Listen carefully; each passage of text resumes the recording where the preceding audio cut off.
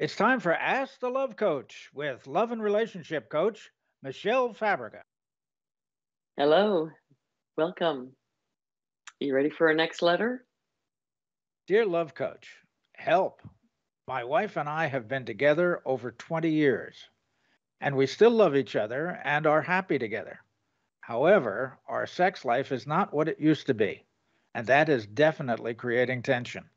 I want more, she wants less.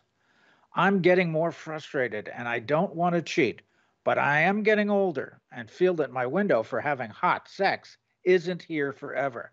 What can we do? Signed, Still Hot to Trot. Well, thanks for writing in. As you can imagine, this is not an uncommon problem to have a mismatch in libidos, a different level of interest in being sexual. So, but first I want to address what you said in your letter about your window of hot sex might be closing. So this might be contributing to the urgency you're feeling around, getting things going, right? Well, let me tell you that the window of having hot sex does not have to close unless you want it to close. Many people are still having sex in their 80s and beyond. And although maybe the sex might look different or not be some of the same activities that you were doing in your 20s, hot sex is always available if you are willing to cultivate it. And by cultivating it, I mean it takes some attention and focus, right? So I'm glad we're talking about this.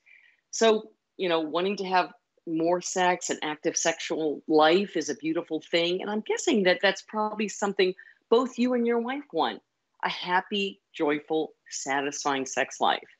So the way to proceed is to see it as something that you both want.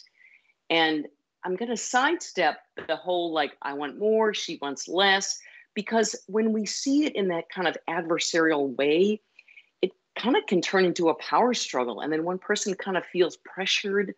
The other person feels resentful. And, those aren't conducive to a joyful, sexual experience together. So it's better to kind of take the challenge out from the two of you and look at it head on together.